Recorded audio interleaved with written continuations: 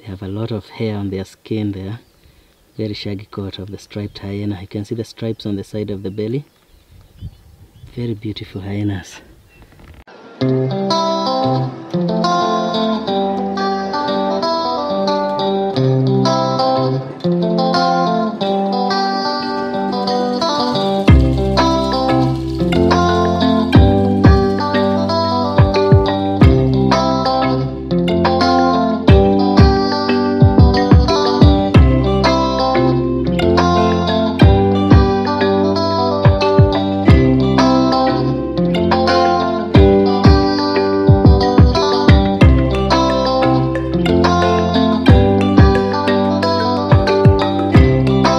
African hoopoe. So the African hoopoe looks almost similar to Eurasian hoopoe, but it's much darker. The browns are much darker, and then they don't have that extra white band on the wing.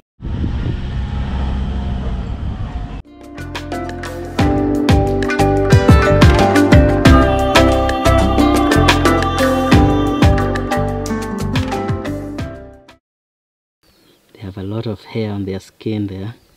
Very shaggy coat of the striped hyena. You can see the stripes on the side of the belly. Very beautiful hyenas. You can see him just through the grass there. So the striped hyena is a very special animal. We don't always find these on safari. It's one of those animals that you just hit or miss. It's a lucky find for sure.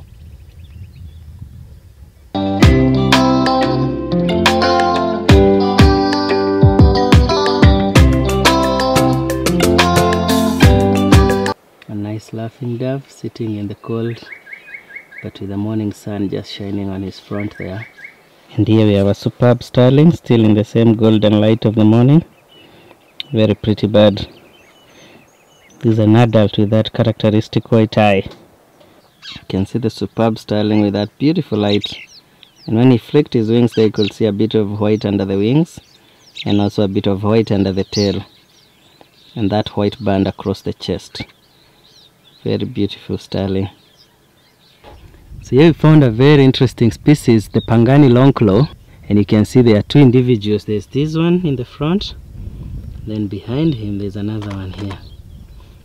And the characteristic features we are looking at is a bit of orange at the base of the throat, white merges with the black bib, and then the flanks, the sides of the belly are very white with some nice streaking. A reticulated giraffe just walking across the horizon, watching the entire savannah.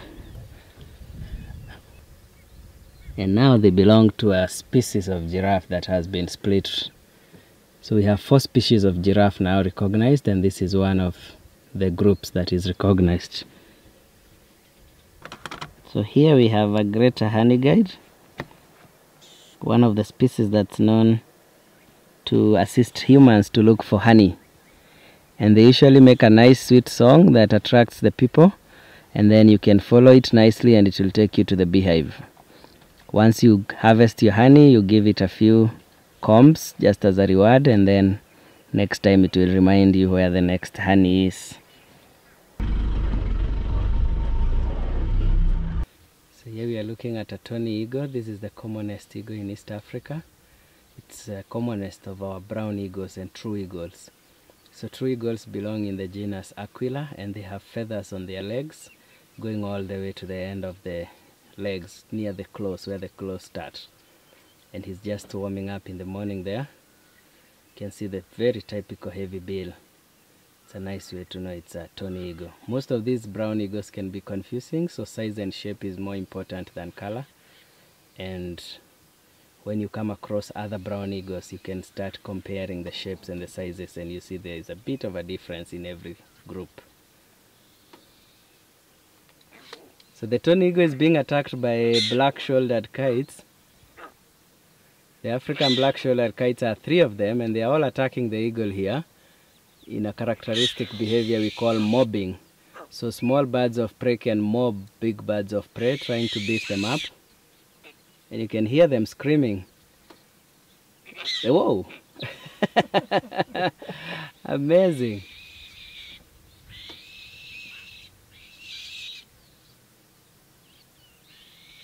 So the African black-shouldered kites have left.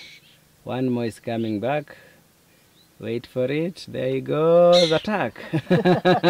Another round. And the eagle is struggling. This is amazing behavior we are observing here. Really interesting behavior. Look at that. It's really fast attacks. So there's 3 African black-shouldered kites attacking in repeated rhythm. There he goes again. So that was really nice interactions to see the tawny eagle being attacked by those 3 African black-shouldered kites. The lilac-breasted roller, very beautiful roller.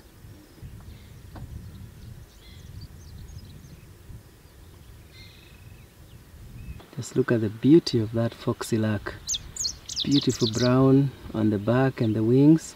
And you look at the primary feathers, they are a little bit more rufous brown than the rest of the wing.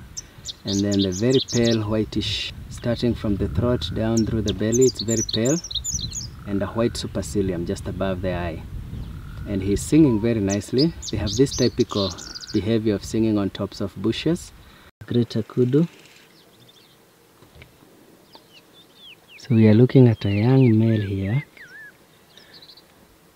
and some females. There's no adult male. The male adults have very nice spiral horns.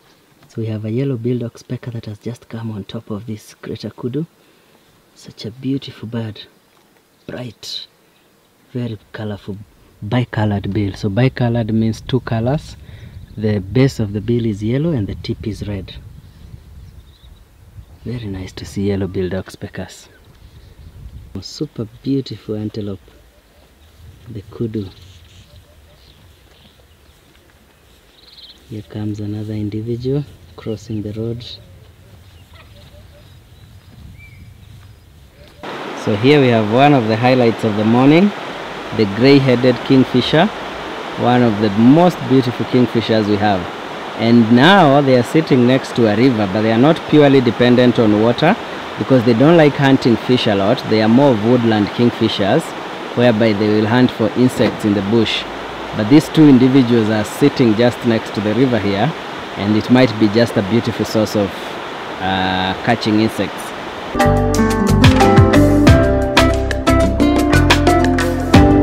Here we have an adult male purple grenadier, one of the small seed-eating birds in the waxbill family. Very pretty bird. Look at that. The beak looks like it's been oiled in some beautiful wax. And those blue patches around the eyes, very beautiful. Purple grenadier, one of the most beautiful small birds we have. And here we have a female, if I can show you. It's still a very beautiful bird, even the female.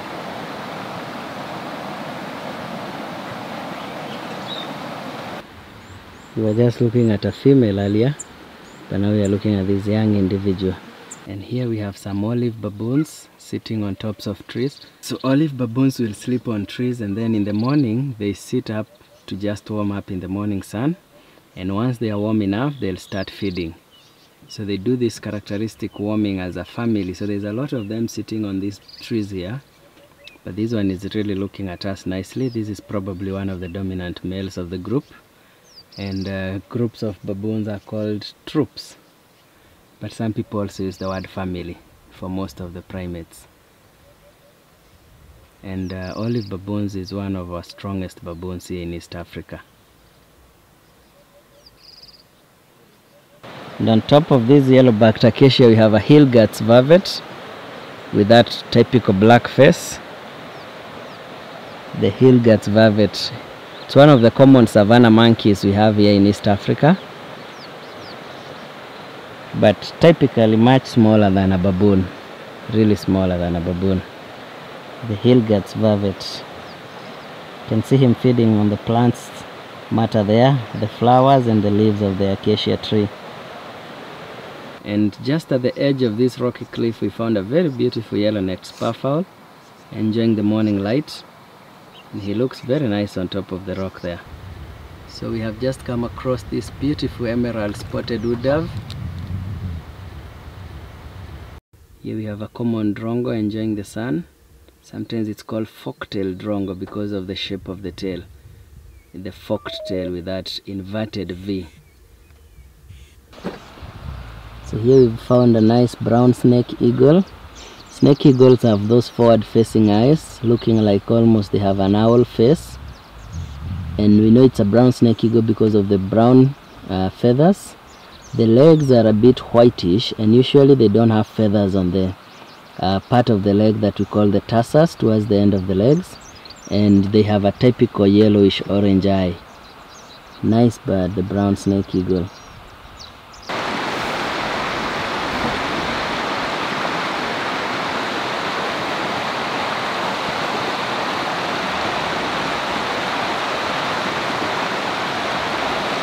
So here we've just come across a nice buffalo male coming to drink at the Wasonyiro River.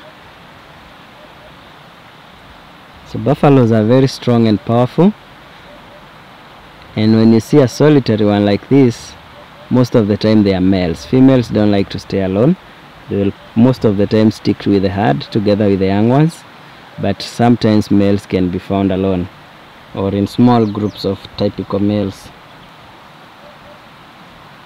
So really nice to see him drinking water there. And buffaloes are water dependent, so lots of the time they need to drink water at a good frequency.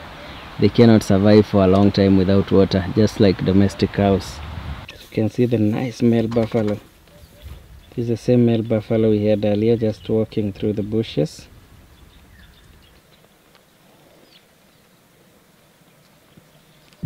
Here we have a pair of striped kingfishers. One of the most beautiful kingfishers. You can see the typical black band, the black line going across the face to the back of the head.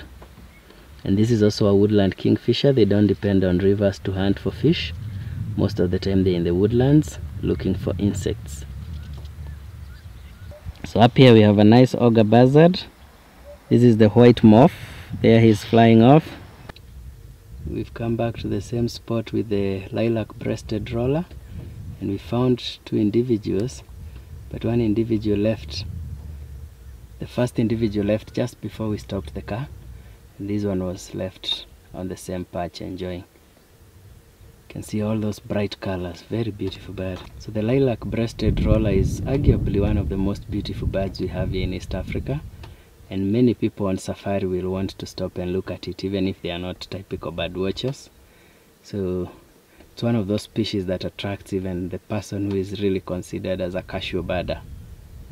So you might be coming on a safari to look for lions and other mammals, but you end up looking at a lilac-breasted roller as well. Beautiful Gunther's Dikdik. You can see that big nose. They use it for cooling sometimes, so they're able to survive in very hot areas. You can see the very tiny legs, looking almost like a hare. He's hiding just behind a stick there. So there is another individual behind, and to the right, if you look at the right corner of the frame, you can see the ears popping from above the rock. Very nice animals.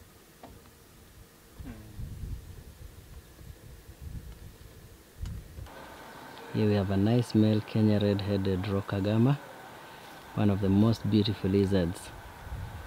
You can see he has a red head and a very dark blue body all the way to the tail.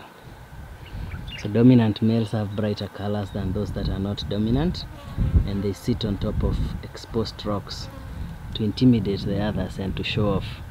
So this is likely to be a dominant male. And here we have a female. You can see it looks different from the male, with those red patches at the base of the legs and spots on the back, but generally it's a brown animal.